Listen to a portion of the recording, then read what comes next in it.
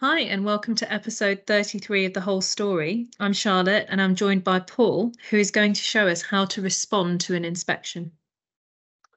Episode 33. Wow, they said we'd never make it this far. Yes, today, Charlotte, we're going to be talking about responding to an inspection. This is functionality we've added to help with the accuracy of the performance-based inspection calculation. So without further ado, let's go into our inspections list page.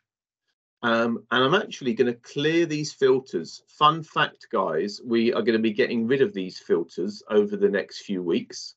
I don't think they're popular, and they haven't given us the performance benefit we were looking for. So we can lose them, which is good. Now, I am going to go into one of these inspections. Let's choose this old routine reinstatement failure. And you can see here that we've now got, for the first time in this inspection, we have got promoter response, highway authority response.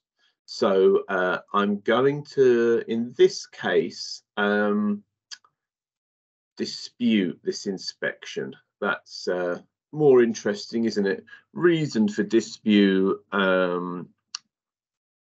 We do not think there is a failure under the ORC spec here. Submit response. Boom, there you go. I've now disputed that. So if we go back to our list page, clear those annoying filters again.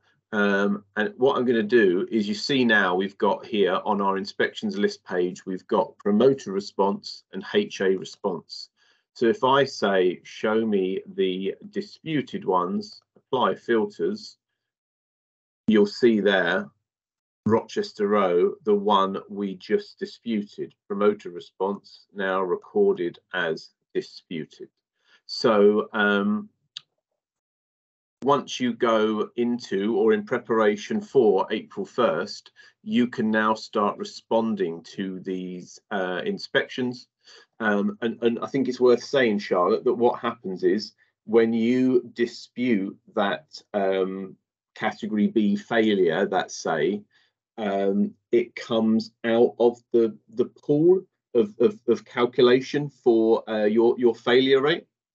So you won't be, let's say there's 11 inspections and then you've got that one failure.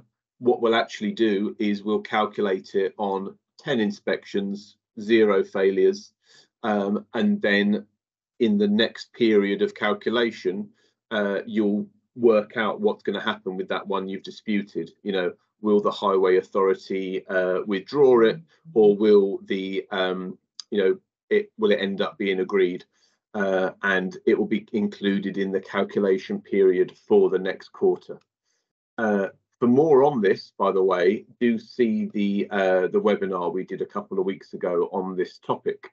Right, I'm going to log in now, Charlotte, as a highway authority person, and I'm going to go into my inspections, and I'm going to ditch these filters again, and let's go into this one here on my highway authority list page, and I go into the inspection, and you can see this is the one I just responded to. And now let's say in this example, there's a site meeting's taken place, maybe a phone conversation, an email exchange, and we've ended up agreeing that this is a failure.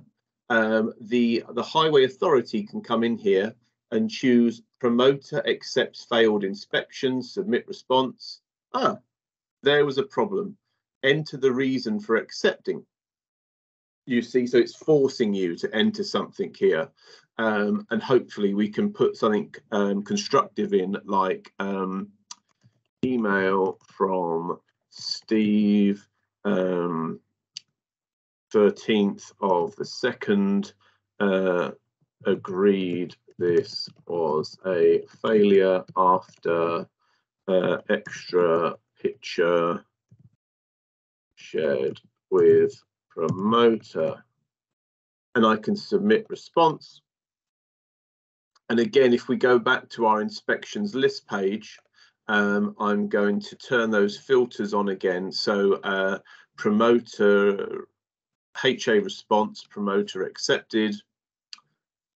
And indeed, you can see there, that's the one that I recorded, Charlotte. So the message from me there is HAs only ever use that option once you've spoken to the promoter. You know, why did we design it like that? We did it because we're trying to get accurate information here.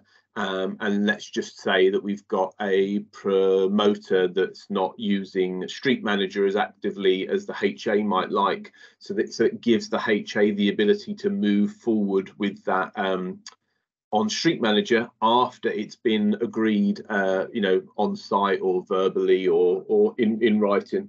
So there you go, Charlotte. Just before we leave it there, how does this link up to the non-compliance management functionality? Great question. So, fun fact, we had this non-compliance management functionality all set up and ready to be built, and you were disputing the non-compliance or the defect, if you prefer, itself, Charlotte. What we've been doing here is disputing or accepting the inspection. And I preferred the world where we were responding to the non-compliance itself. We're still proceeding with that functionality. We're still going to have that list page of your non-compliances, which is going to be really good. We are just working out the fine print of how you know, disputing an inspection then connects to the non-compliance and how we can link those two things. What we need to not do now in the new world, now we've built this functionality, but we had to sort of turn around at short notice and build this inspection response functionality to help performance-based inspections work as the industry wants it to, Charlotte. So we're still just working out the kinks there, but non-compliance management is coming our way. So look out for that before the end of the year for certain. You know, once we've got a new API in the summer, we'll start building that, Charlotte. Thanks, Paul. And we'll see you on the next episode of The Whole Story.